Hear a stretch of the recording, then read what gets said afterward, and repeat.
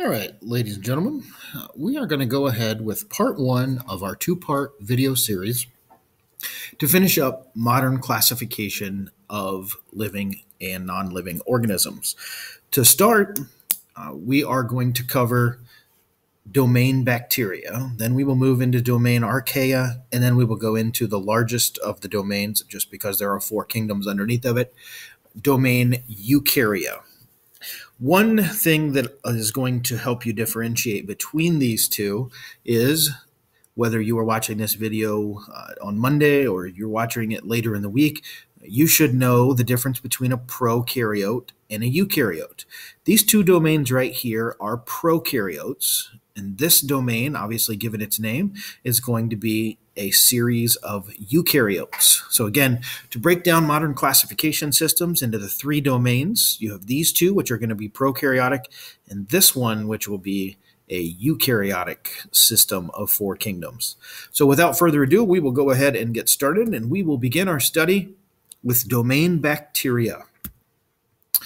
As you may have seen this slide in class, when I did touch on this just a little bit, bacteria, there are a couple examples of that, are going to be Lyme disease and also chlamydia. Lyme disease is a disease that is usually carried and given to not only livestock, but can be given to humans through ticks who have been infected with Lyme disease. Chlamydia is a sexually transmitted disease that also requires, because it is a bacteria, it is going to require antibiotics, right? An intervention from a doctor known as an antibiotic to cure, right, one organism, specifically human beings, from chlamydia. Some other examples that you may have heard of, you may be somewhat familiar with, are E. coli. Right? E. coli is something that you consume, right, through your digestive system, and it is most typically going to be occur into the human body through undercooked ground beef or undercooked steak. So again, E. coli typically comes from undercooked beef of some sort. So you may have heard over the course of this age, when you start to get to the point where maybe you're cooking a little bit, you may have heard your parents, grandma, grandpa, somebody in your family say, make sure the beef is cooked all the way through. Make sure my steak is cooked all the way through. Right? The reason they're telling you that is because of the risk of E. coli. Now, salmonella poisoning, or salmonella bacteria in this case, right, there are an estimated 40,000 cases a year of salmonella, and salmonella usually comes from infected drinking water or infected fruits or other complex organisms in which humans eat, and it actually comes from animal feces. Yes, very disgusting. But you don't know that salmonella in many cases is present in drinking water and present on complex organisms that you are eating. So again, 40,000 cases a year, and again, would require some intervention from a doctor, typically an antibiotic, to rid the human body of these two bacteria. So what are some characteristics of domain bacteria? These are single-celled prokaryotes. At this point in your study, depending on when you're watching this video, you may or may not be familiar with what a prokaryote is. I ask that at some point you refer back to your science notebook, because there is a Venn diagram that will differentiate between a eukaryote and a prokaryote. It will help you with your understanding. I think at this point it's also safe to say we all know what a single-celled organism is. This is the largest group of all on the face of the planet simply because of many factors. The first is because they have extreme flexibility.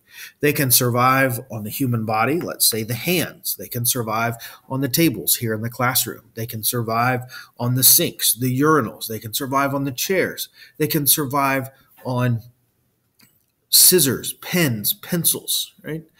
They're also known, and one of the reasons that they're the largest organism on Earth is because of the rapid growth in which they can actually go through, and also rapid reproduction. So they are flexible. They're able to survive on many different surface types. They grow rapidly and they reproduce rapidly. So because of those factors, they are considered the largest group on Earth. I think there was an estimate done recently, I believe it was Friday in class, where I said there's an estimated 8 billion bacteria in your mouth at this very given moment. Right? That's more people, that's more than there are people on the face of the planet. So give that some perspective, hopefully, with that statement.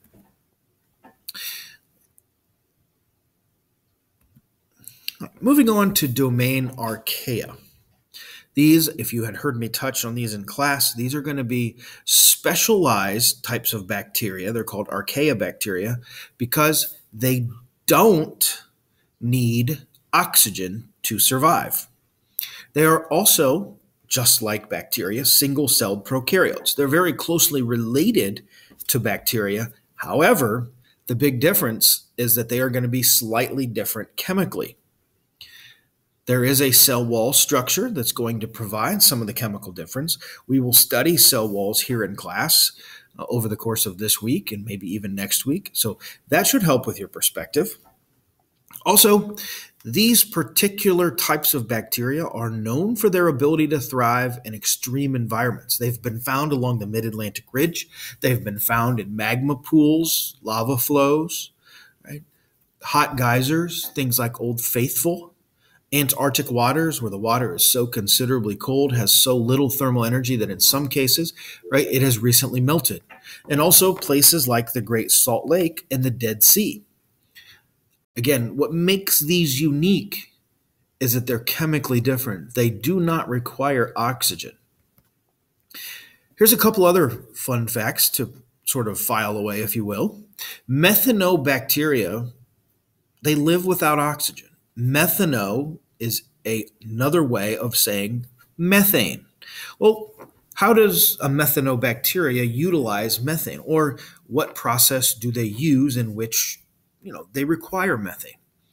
Well, through the growth process, which we've studied growth and what it means to grow, whether you're a bacteria, a plant, an animal, these organisms actually produce methane as a waste product. So they require methane to survive, but they also go through a growth process and they produce methane as a waste product.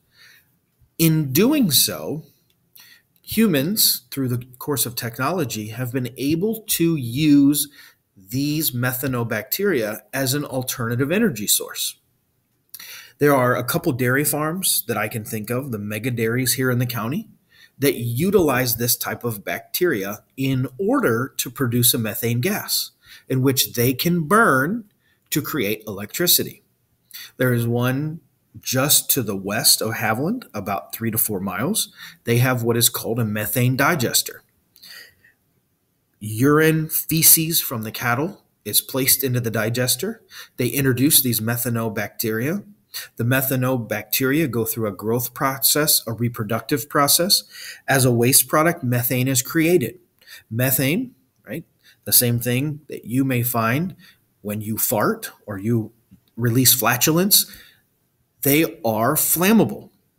They burn the methane and then in turn are able to create electricity. So the use of methanobacteria, although at first wasn't something humans could use, we've now found ways to use it as an alternative energy source.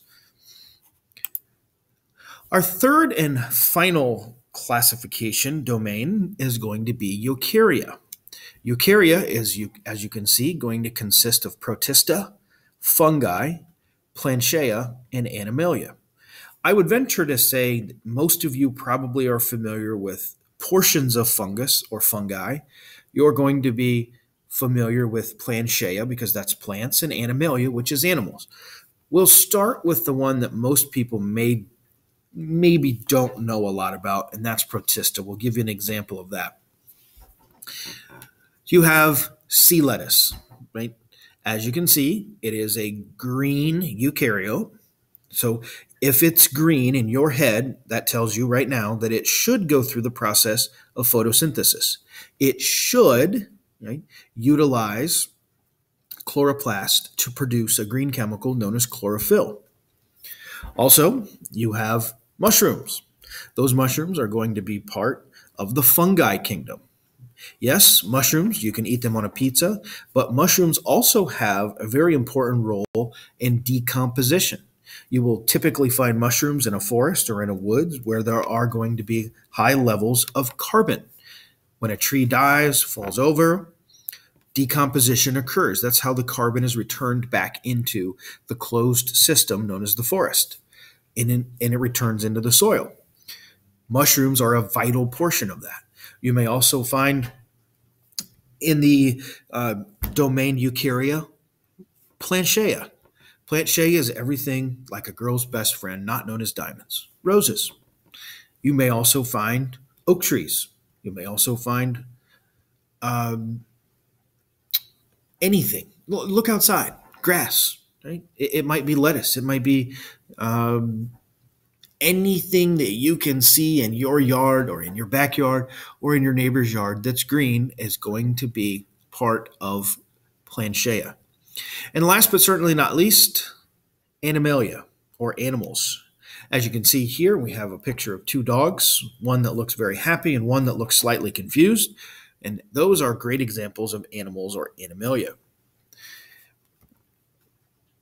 Within the Eukarya domain, these all have eukaryotic cells, hence why they are organized the way they are in the chart.